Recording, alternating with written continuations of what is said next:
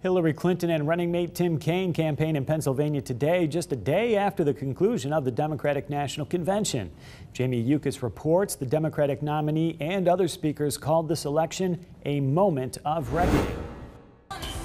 Red, white, and blue balloons rained down on Hillary Clinton, Tim Kaine, and their families, moments after the former Secretary of State's historic moment. When there are no ceilings, the sky's the limit. Our next president, Hillary Clinton.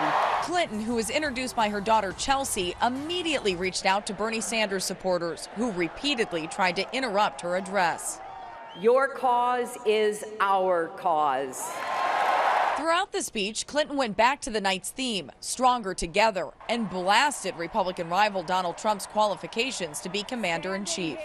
A man you can bait with a tweet is not a man we can trust with nuclear weapons.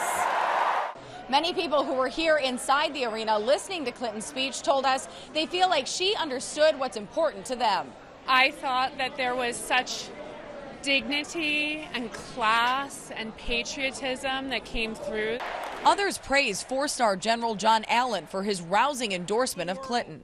We must seize this moment to elect Hillary Clinton. And commended the father of a fallen Muslim American soldier for taking on Trump head on. You have sacrificed nothing and no one. His statement is probably the single most important statement in this entire election cycle. Delegates ended the night holding hands in prayer, determined to propel Clinton to victory in November. Jamie Yuccas, CBS News, Philadelphia.